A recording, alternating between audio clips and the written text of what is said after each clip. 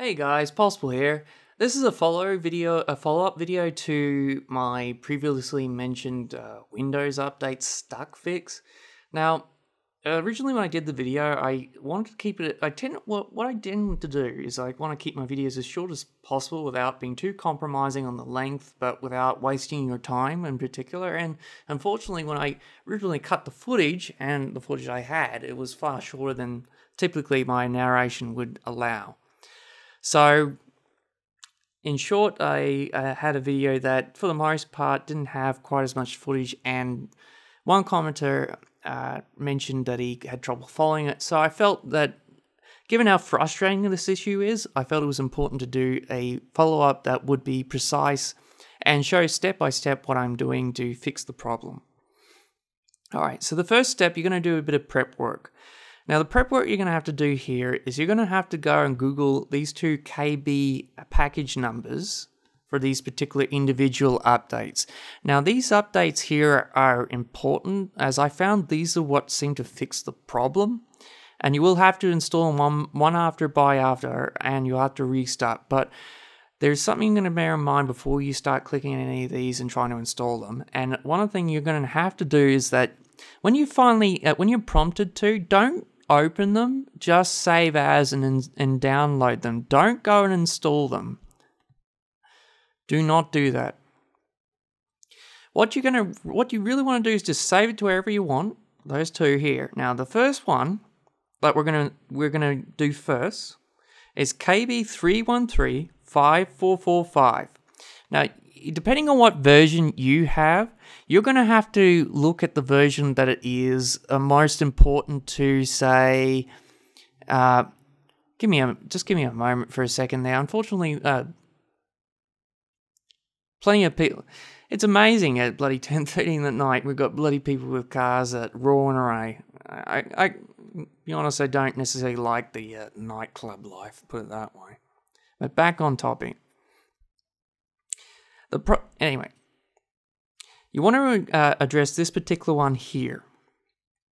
And the package number is, once again, KB3135445.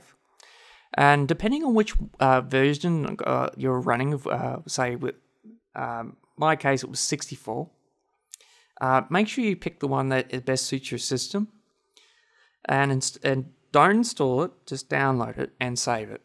Then go off and get this particular one, KB2670838. And then download it and save as, and then place it into your directory. Once you've done that, what we're gonna do is the next step. Now, I'm gonna get to something important. There is something you're gonna have to mention here. I have to mention this is there is something important that has to be done. Simple, but necessary in order to get updates running properly. But I'll get that to just a little bit later. What's important now is you go to the Windows Start, pull this up. Now hover over to Computer, and then right-click Computer.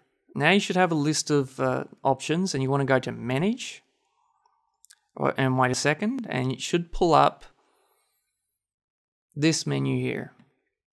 Now, when you've first installed Windows 7 for the first time, I found that the tab options that were relevant to me only popped up as Services, WMI, and Control. However, if not, you'll find the necessary list by clicking Services, double-clicking Services and Applications, then going to Services, and you'll be given a list of processes that are running, which may seem gibberish to you, but fear not, there's only two that are relevant to us. And the first one that a lot of people talk about shutting down in a lot of these videos is Windows Update. Now, to do that, you're going to have to click Stop. And it should come with a tab, and depending on what's running, it should be either instantaneous or it'll take a minute to finish, and it'll be shut down. Now, what most people don't actually mention is this one. The background intelligent transfer service. Now, once again, the word intelligent is not lost to me. The irony is quite extraordinary. Now, this one I found was the next step in actually getting things to run properly. And what you're going to have to do, once again, is to stop it and kill that process just after you've done and killed the Windows update process. And once you've done that, just minimize your window. And now you want to go and double click on the update standalone file, which is KB313545, and install it. And it should work properly now, and it'll prompt you to restart. So do the restart, and depending on what happens, depending on what's going on your computer at the time, you may either get a lot of updates actually coming down now, or on the next startup, you might find yourself with this particular icon down here. But it may vary from person to person, depending on what's happening in the background. And unfortunately, Windows Update is so broken right now, it's very hard to estimate exactly what's going on in the background. However, if you find yourself now in this position where you've got this icon, now what you're going to have to remember, however, is that normally in my circumstances, I go restart because I'm usually doing a lot more than just pissing around with updates. However, I found restarting doesn't actually install anything. For some reason, I didn't do anything. It just rebooted the system. So what you're going to really do is just click shutdown. It's annoying to put the power button as an extra step, but unfortunately, that's what got it working that particular time. Now, however, even when I did that, it did some rollbacks, and there were some updates that weren't quite acquired or installed yet. Now, in my case, there was an optional one. But unfortunately for me, it was compulsory because I use Elgato, and unfortunately, the new software for that particular capture card requires that you install this particular update, which is KB 2670838. However, it might be useful for you as well, because I found that after even doing this, I started to get a lot of updates coming through, and I think that's what seemed to have fixed it finally for me. So what we're gonna do is, of course, repeat the same steps as before. So make sure you've got that there and haven't clicked or launched it yet. Click on the Windows Update Start button, and then go to you want to go to, of course, hover over a computer, then go Manage. Then you're going to go to Services Applications. It should appear that way, especially after you've gotten the initial part of the updates running and they've been installed. Even with rollbacks, it appeared this way to me. And then go to Services once again. And like before, just go and find these two services. Now, I recommend just going from Windows Update first. So shut down Windows Update. And then go and hit and stop Background Intelligent Transfer Service.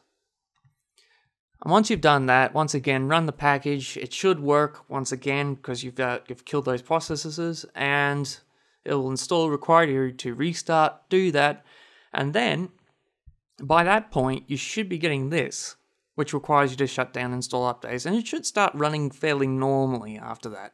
If not, there's an extra step that you could do.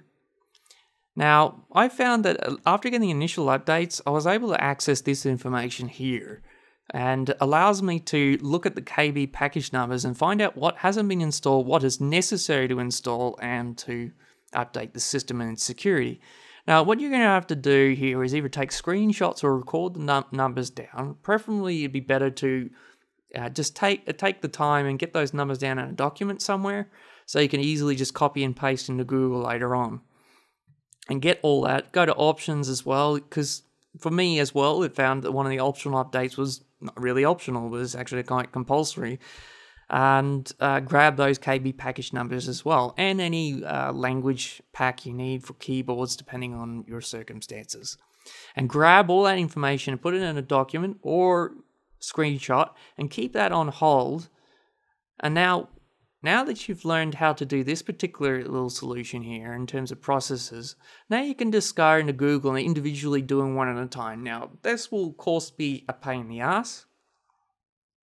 Unfortunately, given what Microsoft has done to Windows Update, it's become such a buggy mess that I don't know what to say. It's impossible to get anything done properly in a timely manner, especially for someone who's actually does a lot of computer work, programming, for example, working on videos, working on law subjects.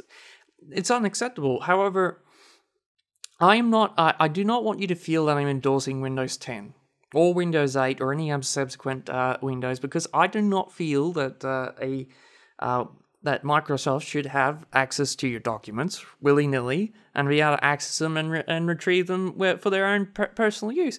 I don't believe that's right. I also don't believe in the idea of a closed market system for software development. I believe that stifles innovation. I believe that every circumstances where a monopoly is created, things get fucked up. And it's unacceptable what they've done. And not only that, from what I understand from stories, they even had problems where businesses were had to do all this bloody technical work in order to get their printers running again. And it was halting business. I'm sorry, it's not. Windows 7 has probably been one of the most stable operating systems I've used to date, especially given what happened with Vista a few years ago. I believe that it's perfect. It runs well, and it runs all my games. Now, they can harp on all they want about gaming, but that too. They only learned that because of all that Spyro crap they've got in Windows 10, and it's just ridiculous. But like I said, I think it's the most stable that's to date. It doesn't cause too much trouble, and from what I understand, it's still got quite a few more years of actual support, or not necessarily support, but they will continue to update and maintain it. However, like I said, I'm not endorsing Windows 10, and this is why I don't care how hard it takes. If it required and you need to do 151, do it. It is better than letting Microsoft getting their grubby little mitts over Skype contact information. I'm sorry, it's not good. It's unacceptable. So for me, that's what I did. It got everything running for me, and I haven't had too many problems since then. Well, now, of course, if there is any other questions you have, I'll try my best to answer them, and anything that may be unclear to you, even now with this particular video, it's entirely possible. I've tried my best to minimize some of the distractions, but unfortunately, being a Friday and living in a neighborhood with surrounding nightclubs, everything echoes up to my apartment, and I hear everything, unfortunately. So I've tried my best to deal with that particular issue, but so if that's distracting or anything in the video is still unclear in terms of technical, so anything technical, do let me know in the comments section, and I'll try my best to answer them when I have some time and help you get your Windows setting running properly now if you need to install it again. It's been frustrating for me, and I understand, and do be patient with it. Even now, it's trying to waste my time with this. Unfortunately, it's not the best computer in the world, so trying to run XSplit and record on a desktop does tend to slow it down, so it's buggering me with these prompts. But anyway, if you have any trouble, just let me know. I'll try my best to answer them, and if this has been helpful to you, feel free to sub and like, and in the future I'll be doing some videos on, say, clearing up audio, for example. I found a combination of two particular software pieces, which is Adobe Audition and Audacity, tends to produce some of the best audio. I find that using it in unison together with different features tends to create some pretty crisp and loud and adequate audio. And I'll also be doing, I'm working on some reviews, but unfortunately I'm pressed for time. I'm trying to catch up with a lot of work. A lot of what happened with my computer is largely why I'm backtracking on a lot of research for law school. My external hard drive kaput itself long before the warranty even, it's not even 6 months old, and it started the click of death, and I've had to get it recovered. I'm going through all some journal articles and things like that. So hopefully I'll get those reviews out on a couple of movies, and particularly Nuke World DLC. I have some qualms about it, as well as what I enjoyed about it. And don't get me wrong, it's very good game in a lot of respects, but it's also a fucking buggy mess. And anyway, I'll get to that when I got time and I've got enough. There's also, I want to get around to talking about this recent development with YouTube's hero system. Interesting method. YouTube definitely has a greater respect and they certainly have a lot of courage and faith in humanity to essentially place such extensive moderator status in the hands of anyone. Well, I'll get into that, but the specifics. I've actually did some reading on what is required to become a YouTube hero and what's available to you, and even looking at the perks, the perk tree. I'll have a look into that, and I'll do a video just discussing that particular issue. Anyway, if you found this video useful, feel free to sub, like, and I'll see you guys on the next one.